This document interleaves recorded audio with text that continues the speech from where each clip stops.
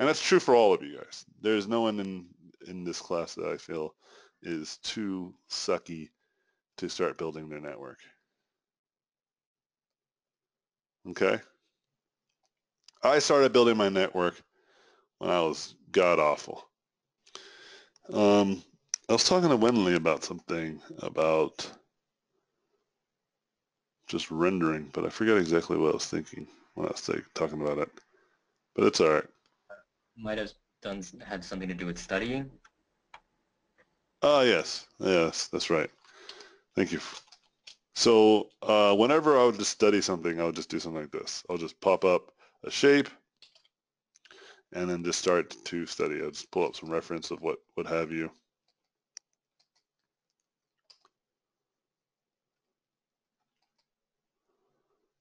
You know? And just practice. You know what I mean? Like just have like a kind of a one-off render. Does it make sense? Because I think a lot of times people practice on the real deal, and I'm trying to suggest don't practice on the real deal. Practice somewhere else. I hear coyotes howling.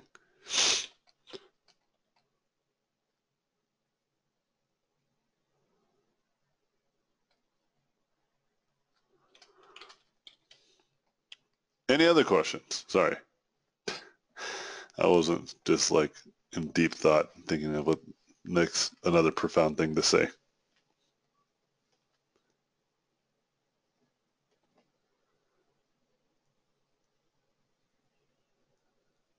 No other So questions? Oh, there you go. yeah, I have Brave. one. So when I'm starting to render, I find that I have a really hard time controlling my edges, especially with texture brushes. And I Mm-hmm. imagine I've heard a lot for most people, I guess, they use the lasso tool to do that or control edges a bit better. But I feel like it's a bit too slow for me, or worry that it's a bit too slow. Do you have any suggestions on how you control edges, like in like a faster way? Yeah, you're not going to like the answer. In fact, I think you might be able to guess what the answer is. Lasso tool? No, it's not a lasso tool. Okay. What do you think the answer might be to get better about your edge control? Practice? Yeah. And this is not a philosophy on edge control. Like this is just a thing. If you just do a lot, you'll get better at it type of thing. For instance, let me give you an example of what I mean. If well, there was a time when people were asking me like what tools are good for this or that. And I always explain it's just the fastest way to do something is just to do it right. Okay? And if you think about what that means, is like, you know what's faster than drawing a straight line with a ruler? Just drawing a straight line. Yeah. You see what I'm saying? But Yeah. how do you get there? How do you get really good at drawing like a perfectly straight line? Practice. You know? There's no philosophy behind it. There's no kind of metaphor or strategy. It is just the reason why I paint so good is not because I have the secret on how to do edge control. It's just because I can just paint really good. You know, I have the ability to push and pull shapes. Like I just know that if I do this and do this, that I can get this. And me telling you what I just did and how I did it and showing it to you doesn't mean all of a sudden you're going to be able to do it. Make sense?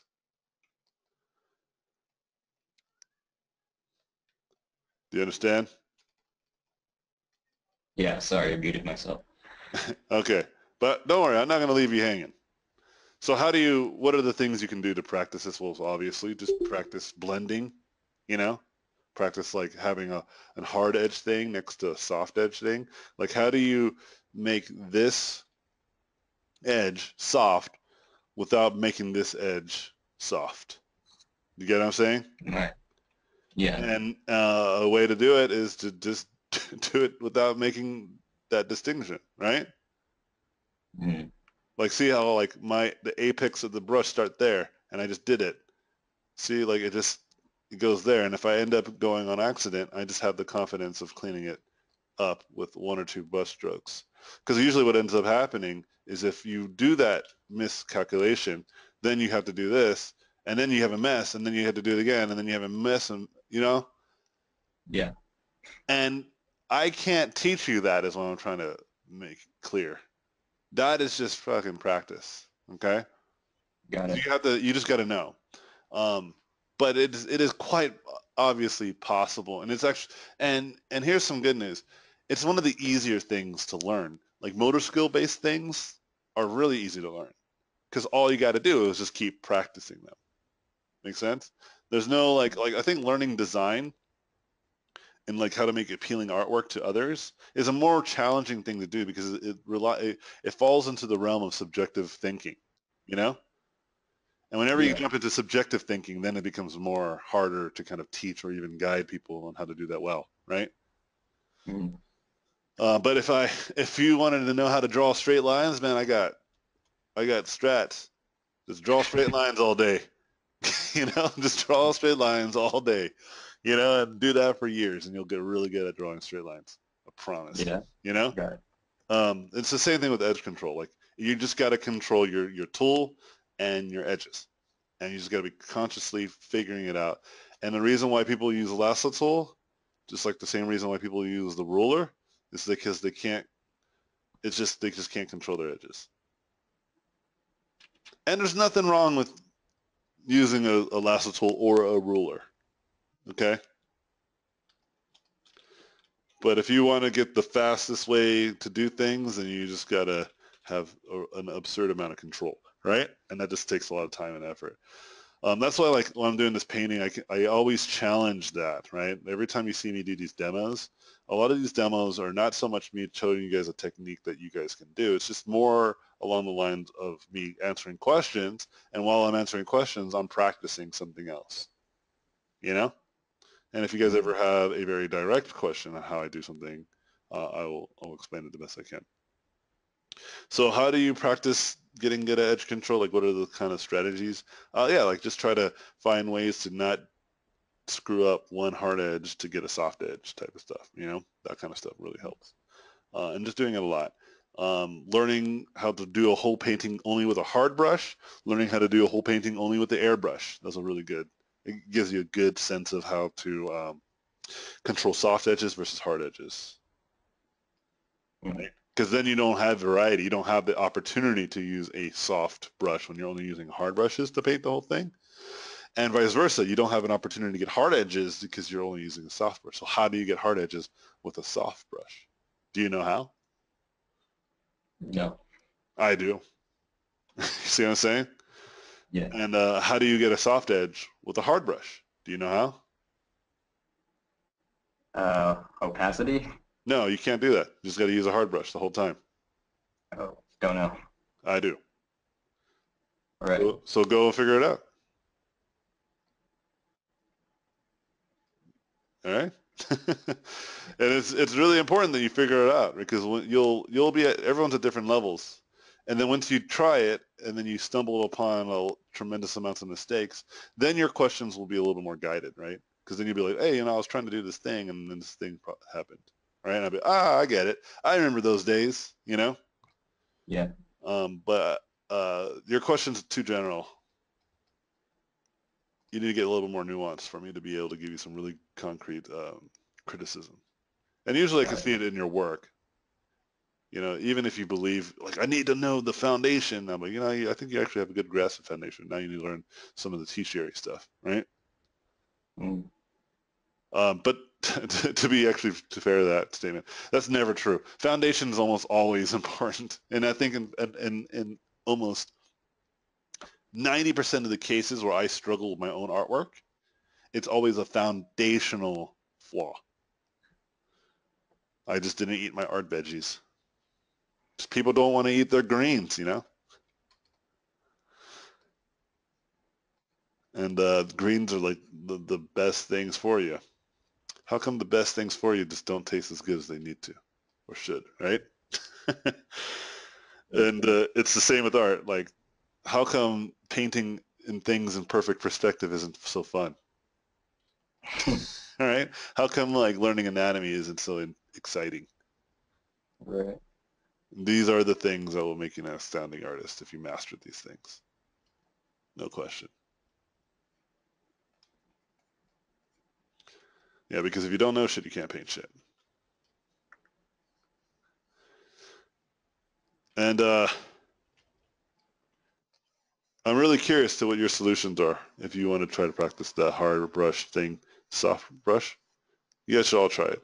It's a really challenging thing. Me and my friends used to do challenges like this, and there was one challenge that we did where we did everything using. In fact, that might be a good Discord challenge. Paint everything with, do like 5 paintings only with a hard brush, and do 5 paintings only with the airbrush, and then see what the results are. Right?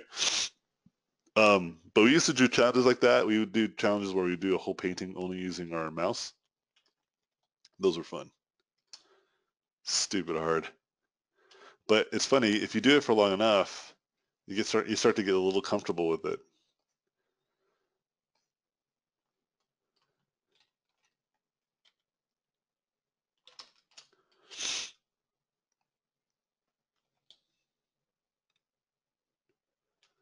Yeah, and when you're doing like the hard brush and airbrush, you can't use smudge. You can't use any other like if that's the only brush you can use. You understand? Super powerful training. Like someone wrote something.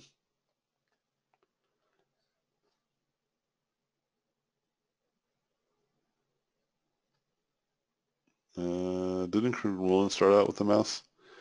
Yeah, that's what I heard. I don't know. I heard that, but I would need more evidence to know if that was for true.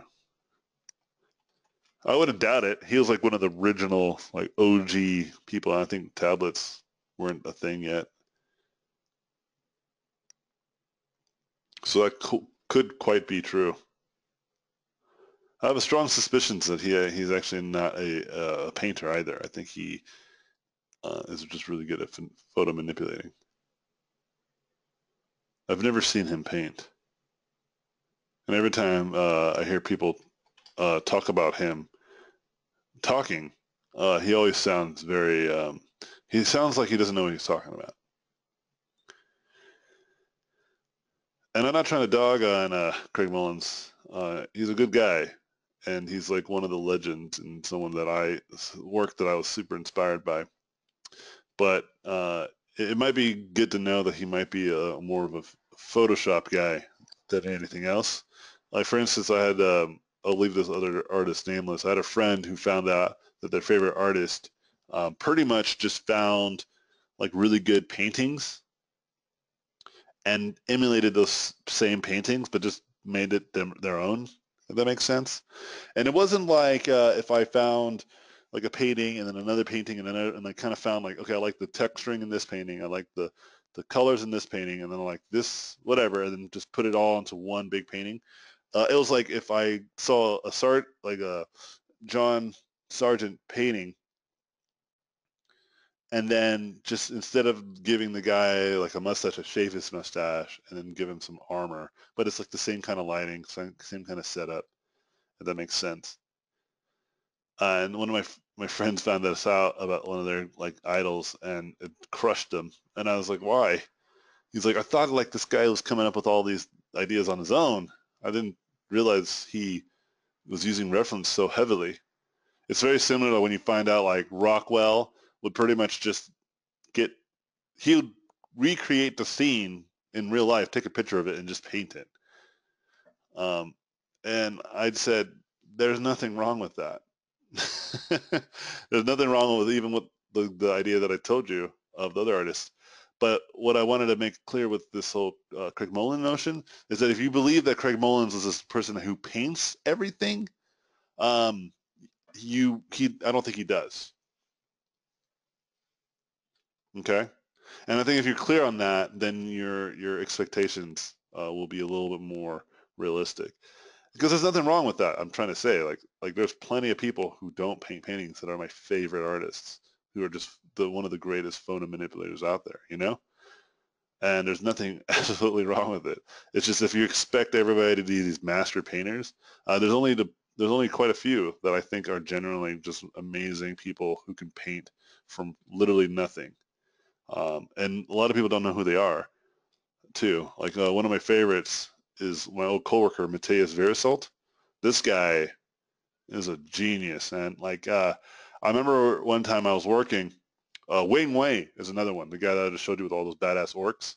Like he paints everything, and every so often he'll use some Photoshop, like photos. But no, like I've seen him paint it too, and I seen my buddy Mateus. Like one day I was sitting at work, and it was one of those types of situations where like between my two monitors, I can see him. He's like right back there, like between my two monitors, and I was just like looking over to his desk, and it looked like he was looking at a screenshot to a movie.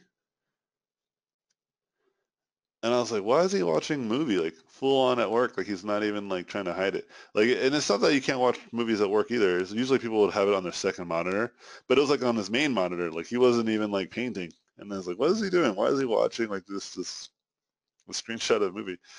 And I looked closer and I saw him painting. Like he was moving his Wacom tablet, and I was like, wait, oh, is he doing like a paint over or something? Like is he painting over like a shot?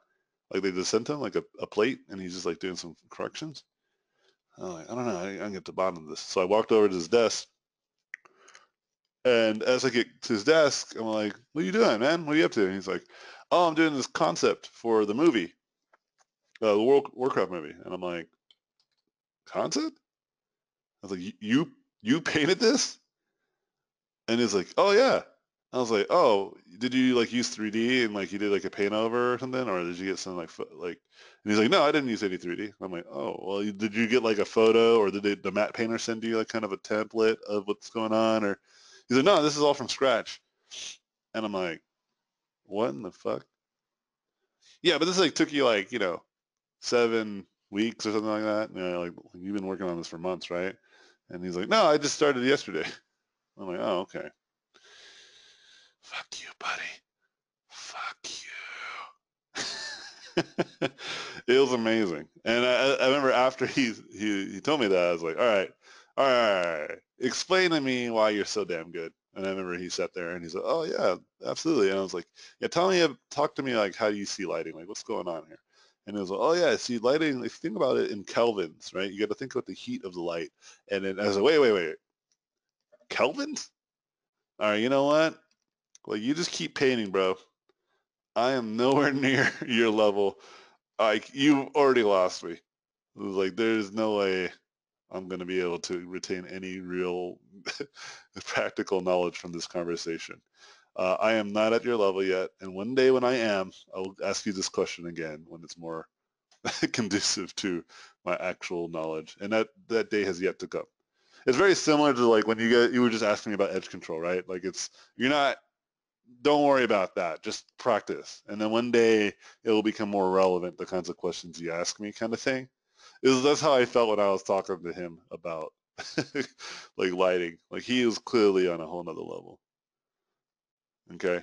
And and there's something to be admired by that, obviously. But again, it's not the best workflow if it takes you longer than like someone that can pop it out in a second who uses tons of photos and 3D, like Craig Mullins. Yeah, but I've heard that um, his demos are mostly just super dry, and that people get most of, like I had a lot of friends who went to THU. They said it's better to just talk to the guy. He's like so smart, but whenever he's like talking about like his workflow, it just doesn't come across very helpful. But then when he's just talking about like work and life and becoming an artist, he's like the most insightful person ever. So if you ever get a chance to go to a workshop, I would highly recommend you go. Maybe I'm wrong. And then, and if he seems like the kind of artist slash teacher that you need to talk to on a personal level to get some really substantial education from. And I've met many people, and I used to be that way. I used to, whenever I would teach, like it wasn't very practical. I would just use too many stories, and I would never give examples. And then I changed that after, obviously, after the several years of teaching.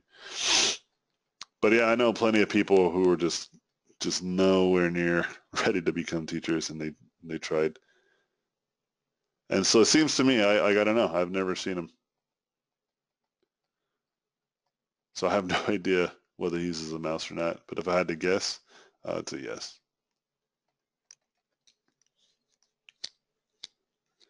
Oh yeah, I heard he traced his paintings too, like Rockwell. And I was like, oh, that seems like a thing. And people get all caught up on that. People get real purist, like, what? You traced everything? Oh, you are not the man that I thought you are, right? They get real intense. And I'm saying don't worry about that stuff.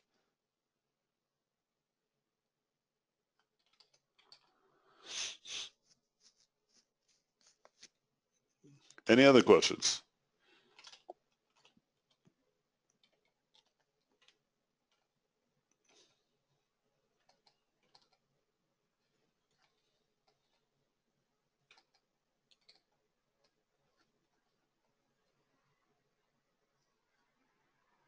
Well, you talk a lot about showing your portfolio to people. Where were some Mhm. places that you went to show people? Just events. I'll just show up and just show people my portfolio.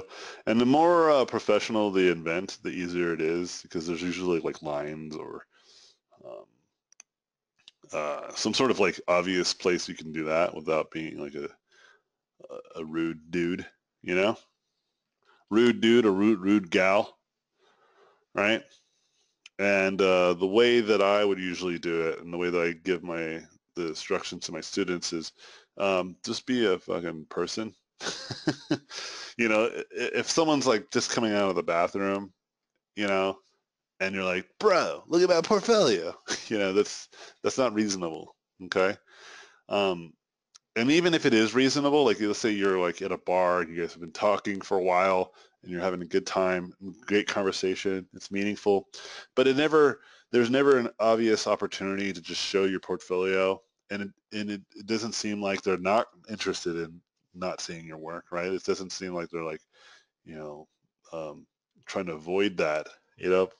If basically what I'm trying to say, if you're just having a conversation with somebody and they are completely, great people, it doesn't necessarily mean you can just show them your portfolio, right?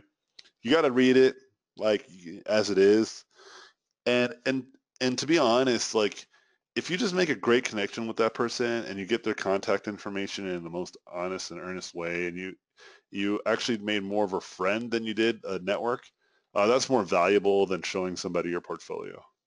You understand? And you should understand for obvious reasons why that's true. Because people don't want to just hire people, they want to hire their friends. And if you can make friends with people, that is the greatest tool. Okay? And that's what I usually guide my students to do, is just try to make friends. Don't worry about showing your portfolio as much, you know? And if you don't get your portfolio reviewed at all, then you didn't try to show your portfolio to people. I mean, try to show it if you can. But if, the opportunity doesn't seem right to, just don't worry about it. Um, so for instance, like whenever I go and I'm hitting it off with somebody, and they're like, "Hey, do you mind if you like look at my portfolio?" And I'm like, "Yeah, dude." Because usually it's like fine, like we're having a normal conversation and everything's good, and then I know we're at like an event that kind of makes sense that this would happen. Um, then I will just look at a portfolio. But there's other instances where this will happen where I'm like, I've been friendly with everybody and I'm hanging out, and then someone's like, just jumps right in and says like, "Hey, can you look at my portfolio?" They haven't engaged with me at all at any point.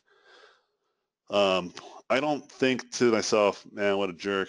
I just usually don't give them as much as I would to somebody who just was talking to me for like quite a while. And I don't mean like I'm like actively paying attention and keeping score.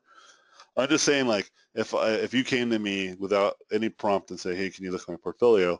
and I was actually on my way to somewhere, like I was going to go to a workshop, or I was going to go meet up with a friend, or I was going to go do something, I would usually tell that person or tell you, I'll be like, yeah, of course. But right now I'm going to see my friend.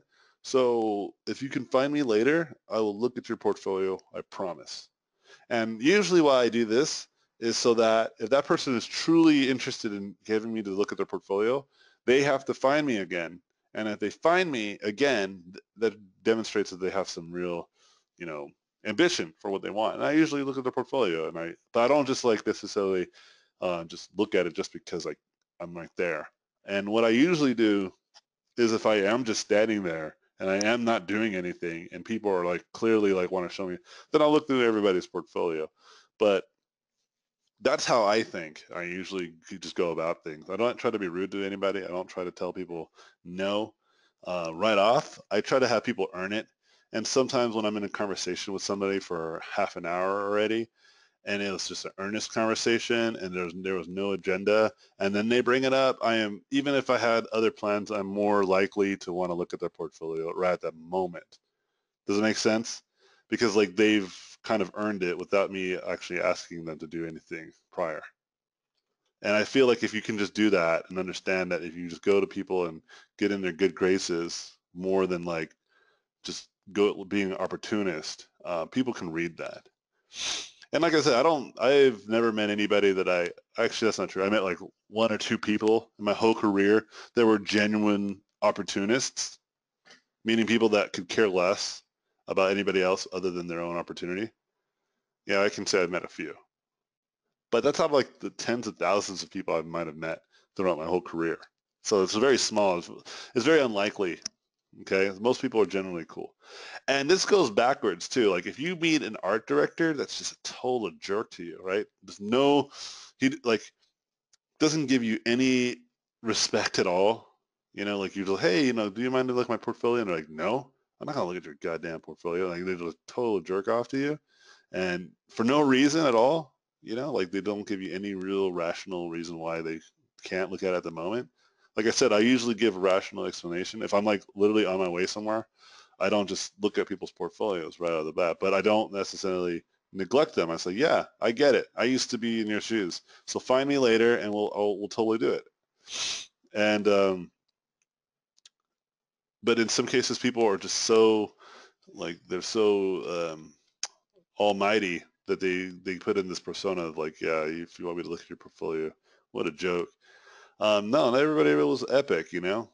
Everybody had to earn their epicness. So don't ever feel like that person genuinely, and I think most of you guys can understand that even without me explaining it to you. But I've had some people and some students that experienced that at some level, and they were torn because they met their like one of their favorite artists, and then their favorite artist was totally rude to them, and they weren't sure how to handle that. And I was like, you handle it like if you met somebody that was fucking rude to you.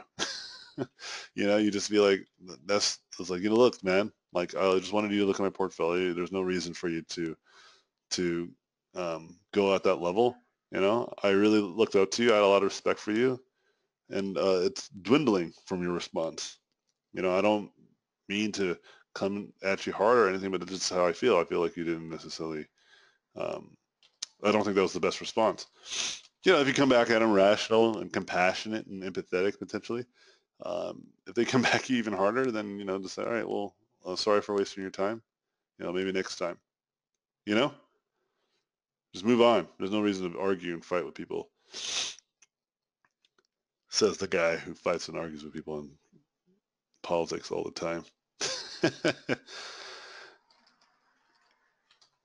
and and hopefully you understand that you don't want to work with a person who's like that anyway, right? If you meet a person that's just a complete jack off and you just pander to their lowest common denominator needs, and they're like, I like you, kid, and then they hire you, and you get to work at that job, but you're underneath the instruction of someone that you actually genuinely might despise.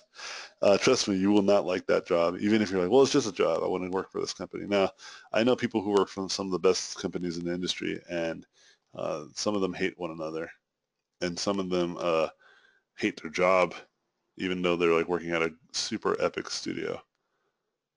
Trust that. You want to work with people you care about. I'd rather work at a super small studio with really close friends than at a super large studio uh, with a bunch of strangers. And that's true actually with one of my friends. He's experiencing that right now. He's been asking me for advice on that. And my advice is the same to him that it would be to you guys. Work where you want to work. Don't always go for the money.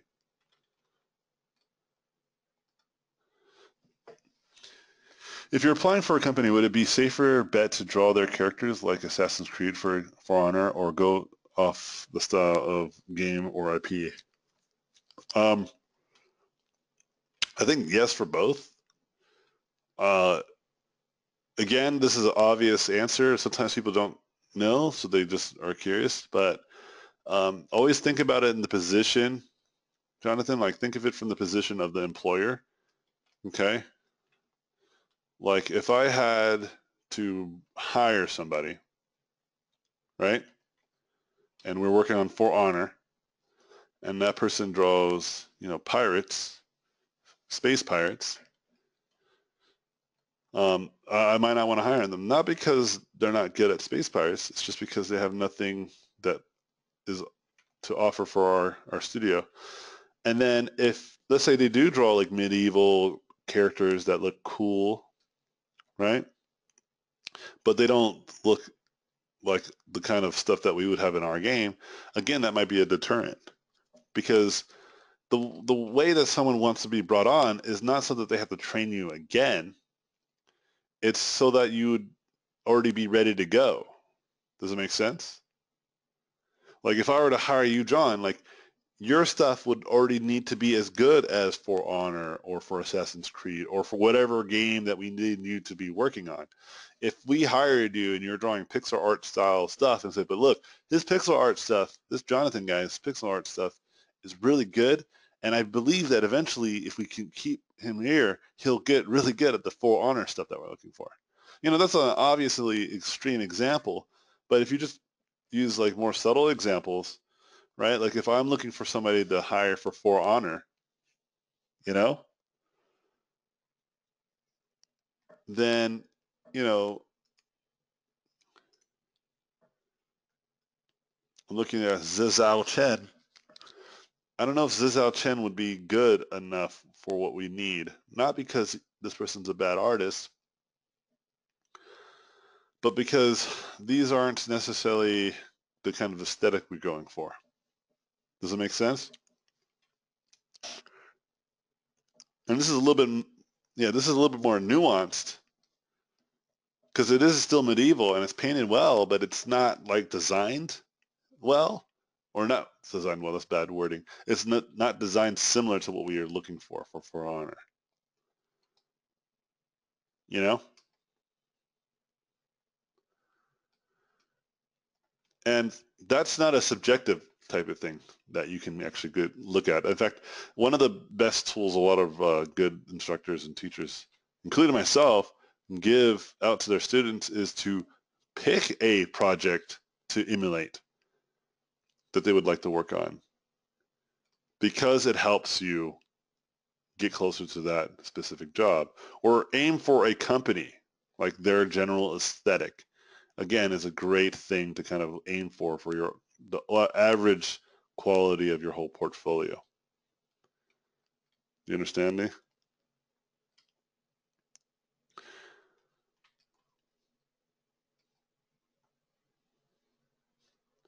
Does that answer your question?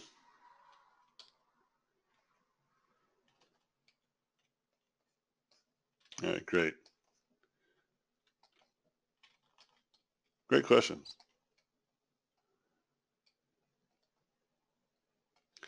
Any other questions?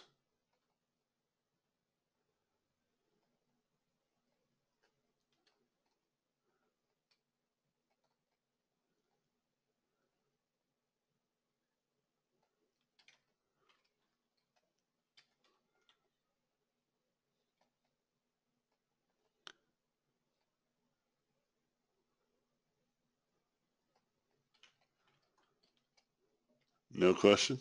Oh, this is hard to ask a question when you're not sure what to ask at times. I'm searching my brain here.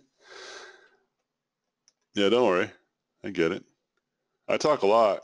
Sometimes I answer questions that you might have had as I was answering another question. So I get it. Yeah, and don't make it, I don't want to make it seem like you guys can't ask any kind of question too. If you feel like a question might be stupid, I never um, will assume that. I will make it very clear to you if the solution's obvious and why it's obvious, and then I'll usually give you some sort of clue on how to achieve that solution. For instance, about edge controls, right? I explained how that was a simple solution, but then I gave examples of how to improve that, right? And then how I went about improving it. And now it's just up to you kind of thing, right? So, yeah, I wouldn't worry about whether the question might be stupid or not. When I was doing a demo once at Blizzard, actually, too, someone asked me, like, how do I color pick? Because they said, how do you color pick so fluidly? Like, you just keep picking that color like it's like right there. And I was like, what? I was like, what do you mean? And I went and opened up my color palettes and I was talking about that. And I was like, no, no, no. Like as you're painting, like you just like pick a color and then you paint in that gray, or you pick a white and you start painting in that white. And I was like, you mean like holding down Alt? And I was like, this? You mean like color picking? And he's like, yeah, yeah. How did you do that? I was like, oh yeah, you just hold down Alt and you can just do it. Like the default Photoshop settings are Alt. So if it doesn't work, maybe your Photoshop settings need to change, or you just need to reset them. And he's like, oh, great, thanks. And that was one of the first of many moments where I realized, don't assume that everybody knows what you know type of thing, right? Even the most nuances of Photoshop tricks. It became very clear to me with my daughter, for instance. I got her for Horizon, or Horizon, for Horizon. No, Horizon, New Dawn, or Zero Dawn, or whatever. Um, and she likes it, but like basic gameplay mechanics. I was getting so frustrated with her yesterday. I actually had to put myself in check. So why am I getting so frustrated with my 5-year-old girl who clearly never played this video game or video games of this caliber? Because I don't believe that she doesn't need to. Like I put her in challenging things that I believe that she can do if she puts some attempts. But I realize it might be too advanced for her. But anywho, like there's just like clear UI indicators that were on the screen, and I just was like, you just got to go to that arrow, and she just was like, what arrow? Like she just was always second guessing herself, and it was infuriating for me because it's so obvious. But then I realized, well, why would that be obvious for her? It's not like she walks around this world and there's like little icon floating in the air, you know? And so then like when we were at the mall today, for instance, she was trying to touch this screen to like move it like an iPad because she uses an iPad here and there, and she couldn't because it's just a TV. It was like a map of the mall, and she couldn't do anything. And I was like, oh, I'd explain it. Like, not all screens are touch screens, right? Yet, because she's actually on the right track. I think everything will be touch screens at some level.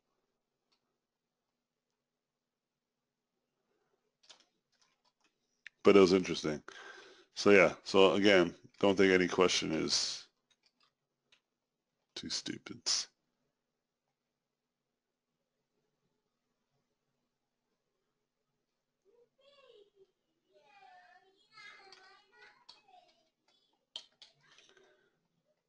Any other? Let's see. At 673. Let's see what happens. See if I got a couple more followers. Let's find out. Duh, no one wants to follow me anymore. Woe is me. Woe is me. Yeah, 92. 92 views. Sick. This makes me curious. I wonder, is there a way to see the analytics? That would be really cool. To see who is scoping my work out, like from what countries or what parts of the world.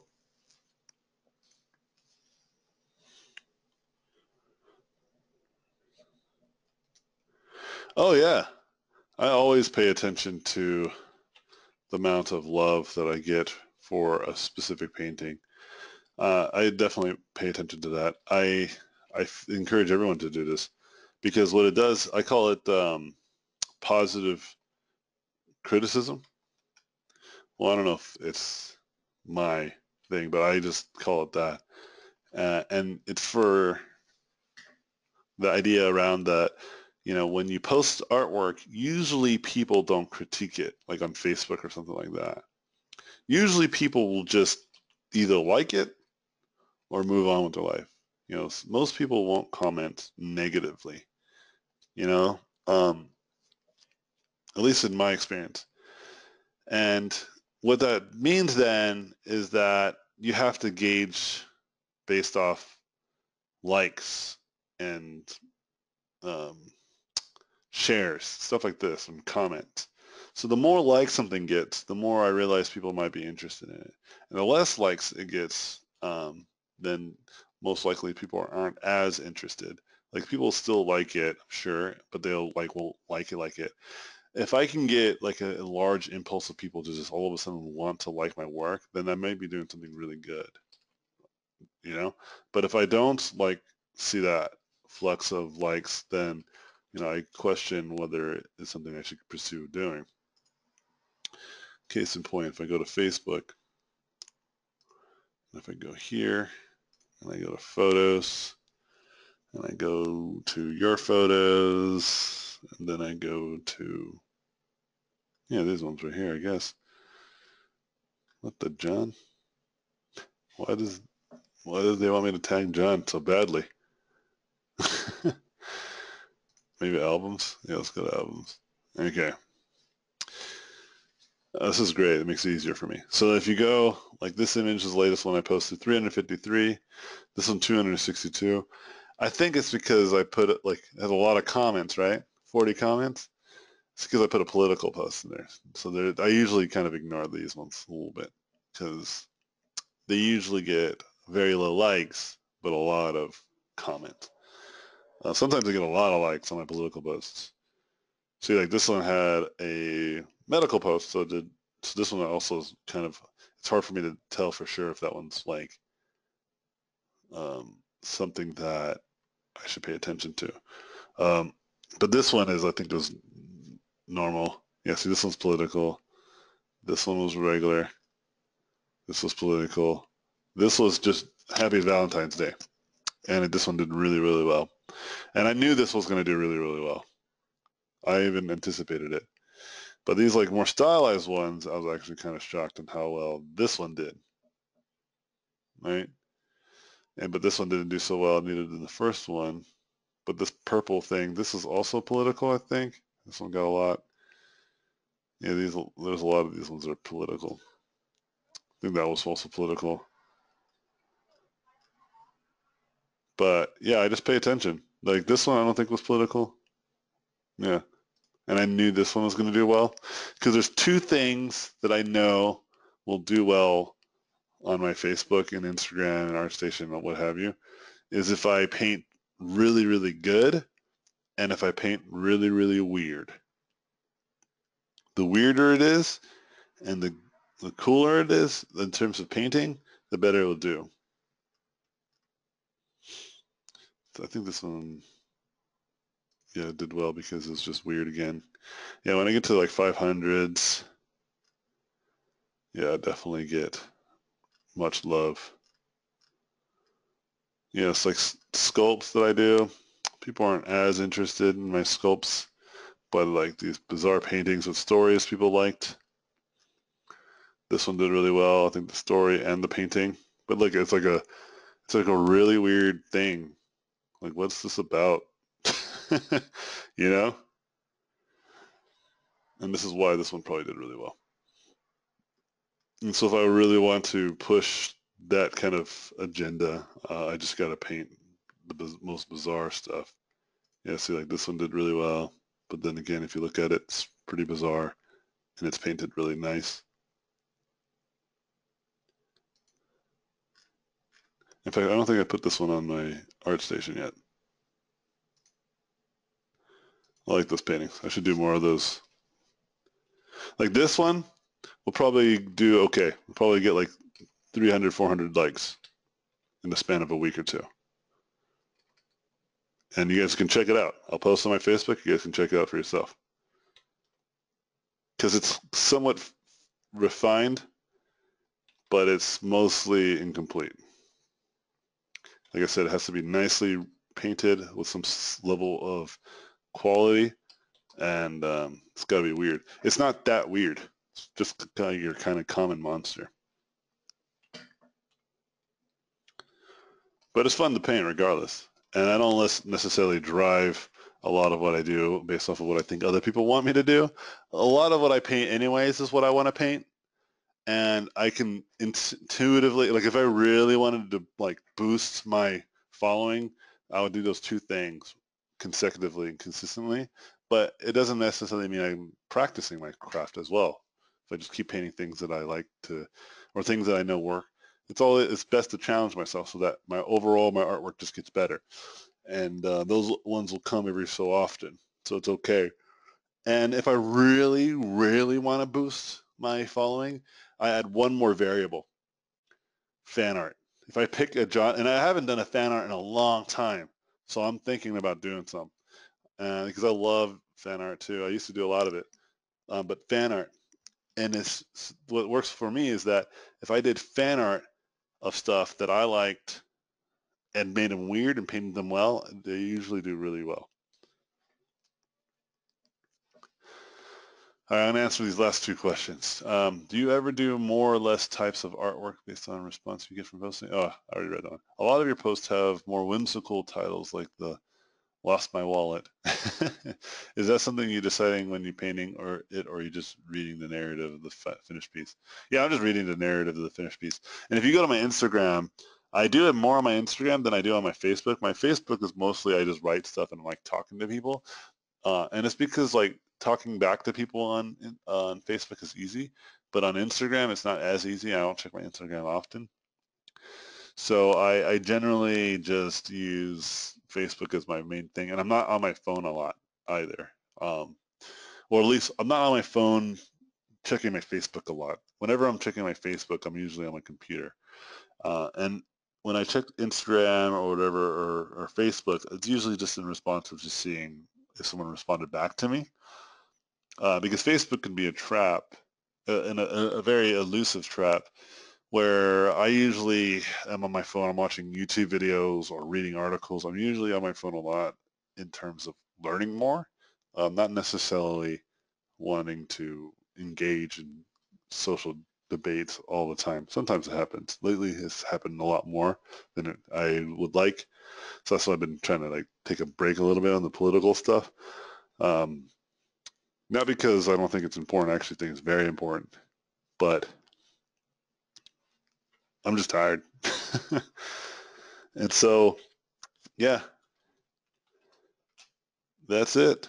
And I just been painting right now 144 of my newest batch. It's a lot of paintings, man. I got I've been doing this lately so I can see how many paintings I've been painting. And this is the only one set in the last 2 years, I believe. Maybe 2.5. So if you go here and go to old, I have batch A, and then this one goes all the way to 167 paintings, or files at least. Some of them good, some of them pretty bad. And it's the same with the new one. Like some of them I don't show, but most of them I do. I'm not afraid of showing most of the work I do. But like, yeah, when I did these Street Fighter fan arts, people lost their mind. They were like real stoked on these. So it's been a while. And I've been smart enough to put my website on them because before I didn't do that. And I had this, some of my old fan art got like millions of views through Reddit. Old stuff that I did. And if I would have tagged this, that would have probably brought in some, ow, my ears. That would have probably brought in a huge group. Let me see if I can. Anthony Jones, Super Mario Brothers. See if I could find. Oh yeah, look, Huffington posted a thing on me. Wow, there's a lot of them. I was on Gizmodo. Yeah, so this got like, they usually show you the amount of people that checked it out, but I guess no one cared to do that on this one. Oh yeah, they posted it on the Reddit. Guess this person shared my stuff. Um, there was Gizmodo. Oh yeah, oh yeah. This is pretty cool, man. I remember I did this one, and I put like a very sad. I'm curious. Oh man, nice. I'm curious to. He didn't put the. Oh, there you go. Or she didn't, but she did. So I guess IO9 had this, and Gizmodo just copy paste it. But check it out. So it said like concept artist not only made this beautiful piece of art as he's done before, which they cited my stuff, which is very nice of them. He also came up with an alternative universe explanation for it. And the full image is below. But here's Jones's short story. After donating his heart to save his only son Jarvis, Jarvis devoted his life to engineering to bring his father back to life. Picking up his father's work, he found an alternative power source that could bring him back, preserving his body in deep freeze incubator.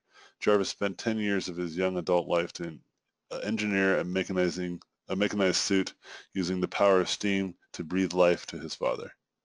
Introducing Gentleman Stark. And this is the concept art that I did for that.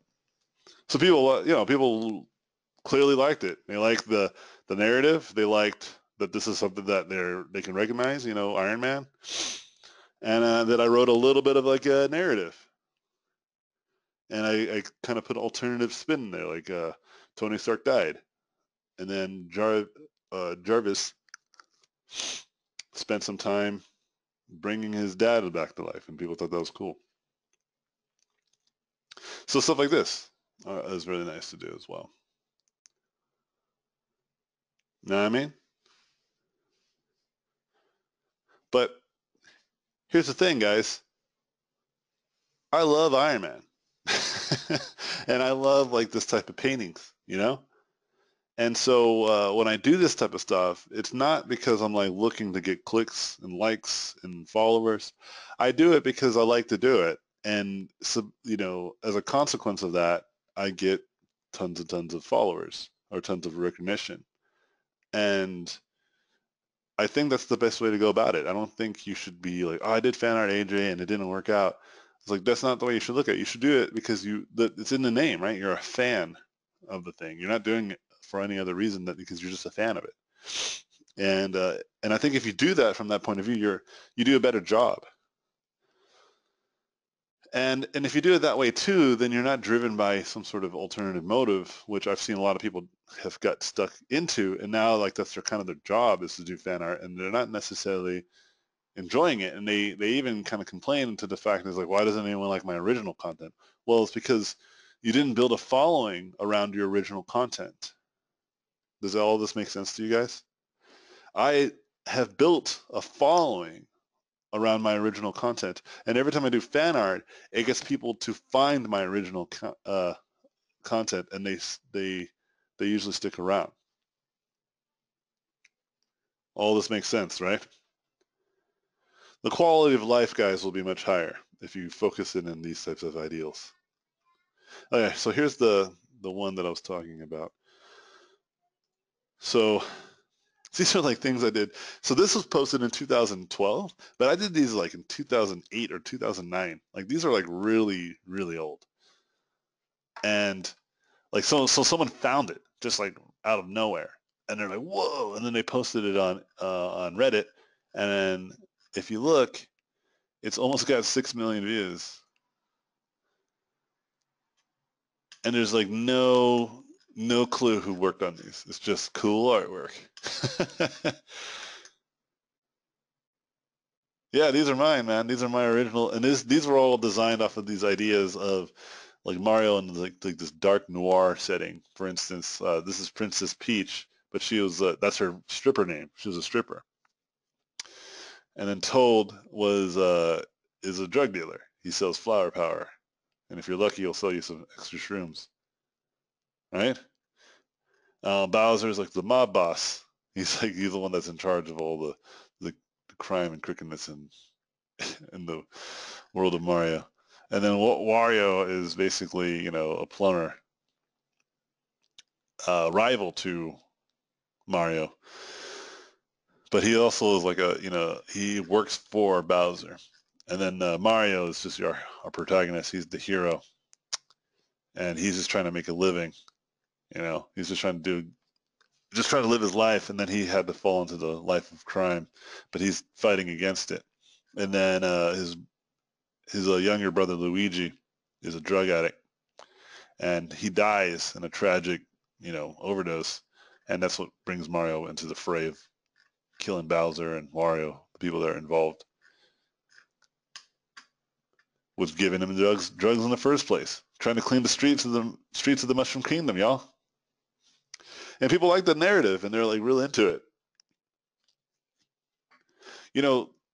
50 Shades of Grey was originally a Twilight fan fiction version of, or a fan fiction a version of the Twilight series. It was the idea of what if Edward and Bella were like just had this like dominatrix like romance. They're just like super aggressive and violent. But obviously, the original Twilight writer couldn't do that because their story was more driven to younger girls, teenage girls. So they can't go too hardcore, right? And so this fan was like, what if they did though? What's the art version? And she wrote that, and people were in love with it. And she was just like, wow, this is something. And they're like, well, we can't obviously just make a Twilight spinoff. And the original writer hated it, or hated the idea that this was happening. So they basically just rewrote the whole story by just changing the names and the characters and the setting. So instead of, um, Edward is, Mr. Grey, and instead of him being a vampire, he's just a multi-billionaire or something like that. So he still had that power, right? It's just stuff like that. And then that same audience knew that was the case, and that's why that film did so well. And the book and film did so well. So there's something there, okay, to fan art, and it's a good entryway to good recognition in concept art. But I would highly recommend it if this is something that you want to build a career around, then it's totally viable. But if it's something that you want to help you build your reputation, then do it in a way where you're not doing it constantly, because it might become something of a trap. But if you do enough fan art or something, you might actually get to work on the actual projects too. Like my good old buddy Mike. My buddy Mike did like tons of Riot fan art, and then eventually they just reached out to him and said, you want to do actual Riot splash screens? You know? So that's my advice to you guys. Hope it's useful. All right, guys. I'm going to let you guys go. Thanks for coming in on Saturday. Appreciate you. And I'll see you guys next week. You guys enjoy the rest of your weekend. And yeah, you guys have a good one. Work hard. Hang out with one another in the Discords and in the Skype chat. Give each other feedback, help each other out. Really remember, community is large. We talked about networking in the beginning. I'm telling you, Make friends. Don't just network, make friends with people. I have countless amounts of people that I know, but they're my friends, people I care about. And this is why I succeed in this industry. And there's no reason why you guys can't either. And by the way, I'm your friend. So you already made one good connection in the industry. So good job. Anyway, talk to you guys later. Thank you for watching this video. I appreciate it. Please subscribe to watch more in the future. If you like the video, I would appreciate a thumbs up. If you like this content, you can go to my website, robotpencil.net, where you can find mentorships, tutorials, and a Patreon to get more exclusive content. Thanks again, and I'll see you guys in my next videos.